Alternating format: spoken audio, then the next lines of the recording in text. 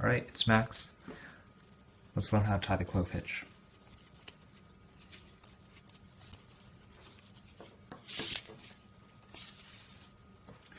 Alright, so the first thing you're going to do is you're going to take this rope, or take a pole or an arm or a chair leg. You're going to go around using this rope.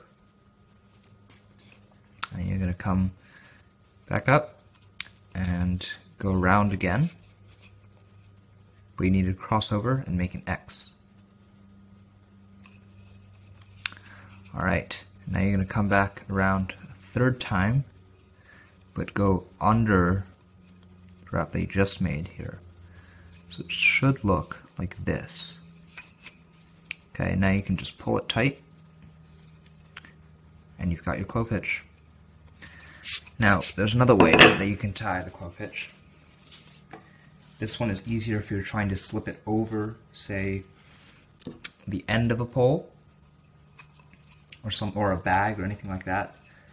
The disadvantage is that you have to keep a length of rope. So if you're trying to tie a lashing here, you can't tie this too close because you won't be able to slip it over the end.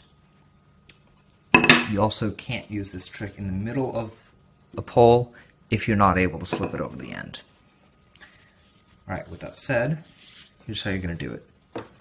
So first, you take this rope, and you form a loop like this.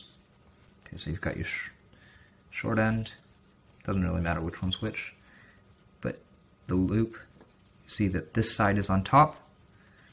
You're going to keep going to this side, and you're going to form another loop. This side is still on top. See? Now you're going to take the first loop and put it over the second loop.